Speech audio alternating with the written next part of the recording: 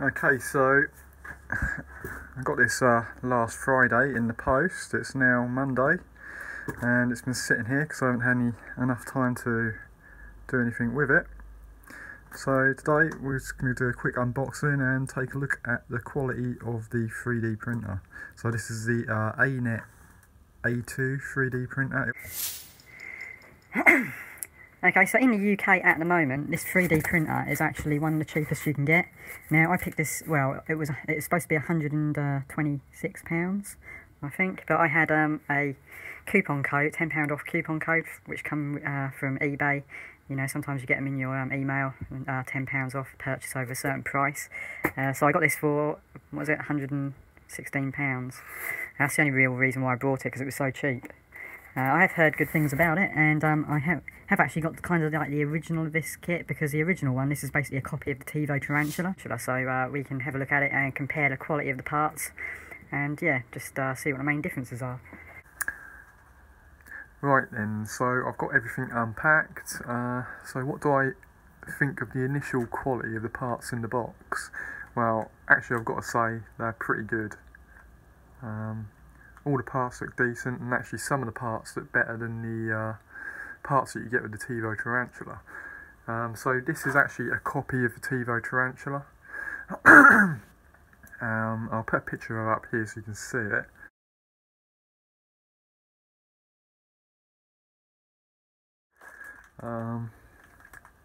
But yeah, some of the components are actually slightly better built than the Tevo Tarantula. So here is the bed carriage here.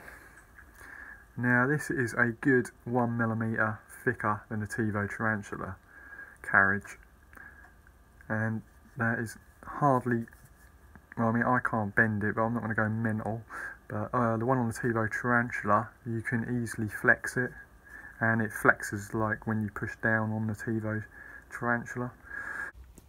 Right, so the thickness on the motor mounts, you can easily see this. I mean, that is an extra 3mm of material on the Anet A2, and this is the same thickness as the bed, this part here, which comes from the Anet A2.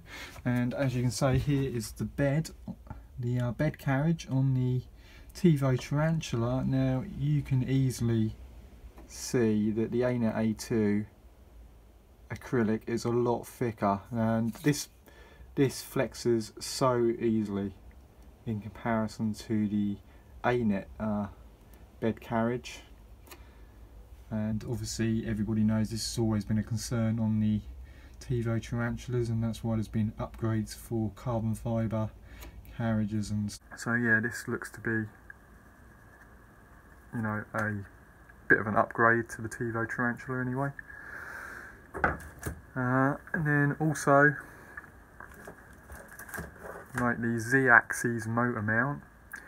So on the Tevo Tarantula, the parts which hold the motor are around about this thickness, and so you've got like an extra 2.5mm thickness in these motor mounts.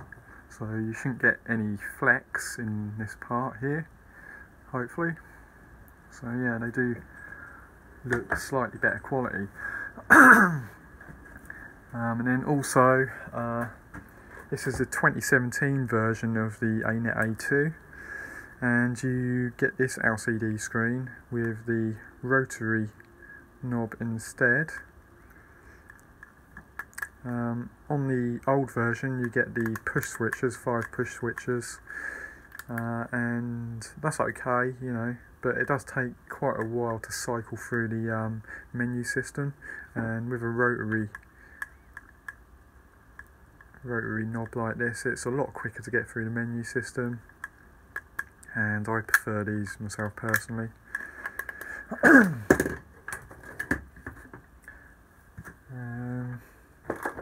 The hot end here, I'm not exactly clued up on hot ends really. As long as they work, that's the main thing. The one on the Tevo Tarantula works really well, I've got to say. It's not the same as this. I don't know how good this one will actually be. This one's slightly bigger, slightly larger, heat block on it.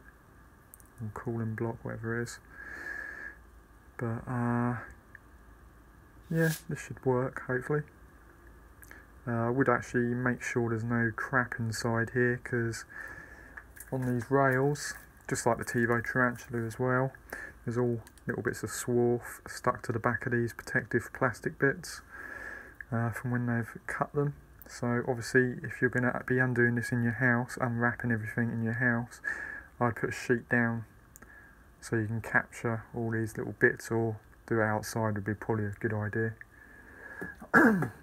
But yeah, some of those bits could have got inside here, down into the nozzle, and if you're not going to bother taking this apart and you're just going to assemble it, you're probably going to have a blockage straight away. So I would definitely take a look in there. You do actually get the wrench with it as well, which is handy. But yeah, it will probably be a good hot end hopefully, and the one on the Tevo Tarantula has been really good. But as I say, it's different compared to that one. You don't get no layer fan with it though, so you're going to have to print a layer fan off. You have to print a layer fan mount off yourself, and obviously get a fan to hook up to it. It does have provision on the board for a second fan as well. Just here, you've got the main fan there, which is for the cooling on the hot end. And then you've got the second fan, which would be for a layer fan. Right, so one other thing with this main board, which is a slight upgrade to the Tevo Tarantula board, is you do actually get heat sinks on the MOSFETs and the stepper drivers, which is a good thing. But the one thing you don't get with this is a fan to cool the main board. So best thing to do would be to get like a PC computer case fan, a 120mm. That would basically fit that whole thing and keep it lovely and cool, especially if you're going to be doing long prints once you've got it all set up. But yeah, that's just something to think about. Also, the timing belt on the Anet A2, this is PVC steel reinforced timing belt, so this shouldn't have any stretch in it, hopefully, like the Tevo Tarantula one is just standard rubber, and after a while, after a couple of weeks, that will stretch and then you'll have to retension it. So this should hopefully not stretch quite so much anyway. So that's a bit of an upgrade on it. I've never used this before, but you know, should be okay. Can't see there should be any problems with it anyway. Yeah, also obviously these metal shavings, this power supply unit here was in a box, but obviously shake it out, or if you've got an air duster, make sure you dust it out to make sure there's no little chips inside there, because if not you're going to have problems with the electronics. And yeah, all the fixings, they all look really good. It does actually come with Acme threaded rod, so it's not like your standard, like where you go on a standard Prusa. Some of the standard Prusa i3 kits, you do actually get Acme threaded rod in there. And there's another piece of rod in there, and that is for the filament stand to hold your reel, so you do actually get that as well with it, so that's kind of handy. Anything else? You do have to do a bit of wire stripping, but you don't need to do any soldering on this. Everything is got plugs on it. There's only like two sets of wires you've got to strip back. The wires to the heater cartridge, you need to strip these back. You do obviously get some snips in there which you can do it with, but you'd probably be better if you've got your own set of wire strippers. And also on the power lead, you're going to need to strip that back as well.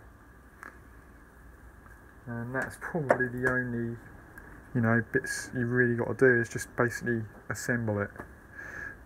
Yeah. The only other thing I did find was on the heat bed here.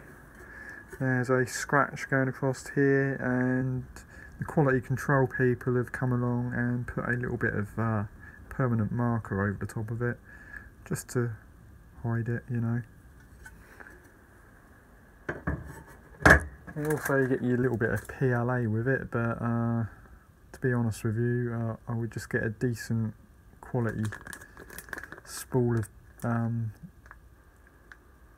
PLA to test it with. There's no point testing it with this, I don't think. Waste of time. It probably won't be very good.